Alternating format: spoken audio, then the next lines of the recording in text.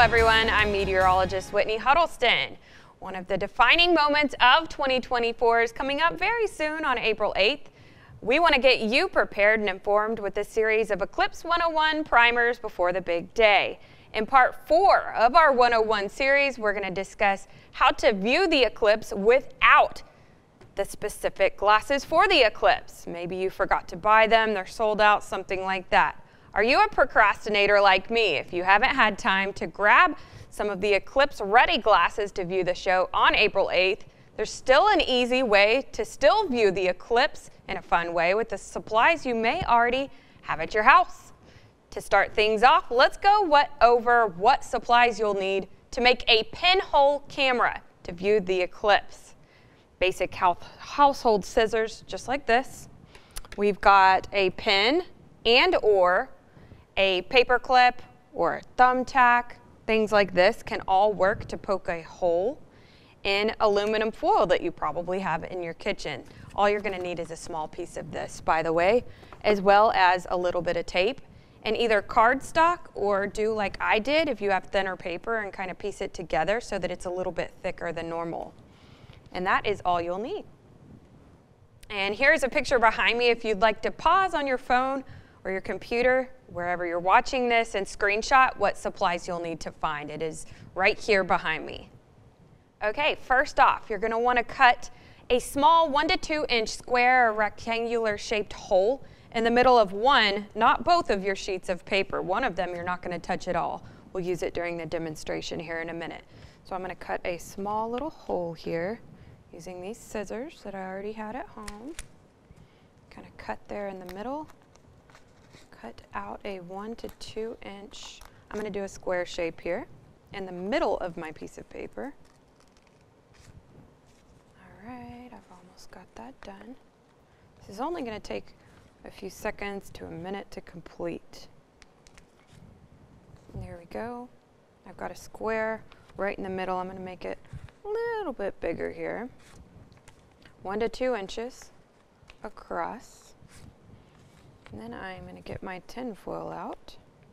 All right, pretty good sized little hole in the middle of one of my sheets of paper right there, okay? Put that to the side. We're going to get our tin foil out. We don't want to waste here. We don't need very much of it. So I'm just barely going to pull a little bit off here. And we're going to get a piece of that matches or is a little bigger than the hole we just cut. You see there? All right, now we're just going to tape it on. So we grab a little bit of tape here.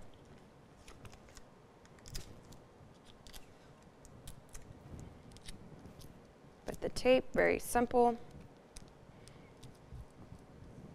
Now you see the aluminum foil over the hole. Okay, now we're going to flip it. We're going to poke a hole. Now if you don't have a thumbtack, maybe you have a pen or a pencil, really anything sharp works for this, paper clip as well. I'm going to use this thumbtack. Poke a little hole, not very big, right there in the middle. Now we're ready. We've got this other piece of paper, and we're going to head outside and test this thing out. Didn't have time to get these? No big deal. We got this right here. We just made it in about a minute. All the stuff you need right here. All we have to do is now demonstrate by placing this piece of paper that you haven't really done anything with quite yet on the ground. All right, now stand above it. This part is important. The sun needs to be to your back, and it's going to be a little bit higher in the sky on April 8th when we see totality. Now place your other piece of paper that we poked a hole in right here, and you're essentially going to lean down and go right up over your other piece of paper right here. It is going to project an image.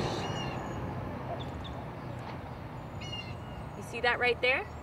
Now the further you get away from your second piece of paper that's on the ground, the larger that projection is going to be. You get a little bit closer, you see it's a little more dialed in. This is going to look really cool and is a super safe way to be able to view the eclipse if you do not have glasses. You can go back and forth there. Now say you don't have these items at home, but maybe your kitchen is stocked. You can use a colander too to view the eclipse in the same way that we just did this.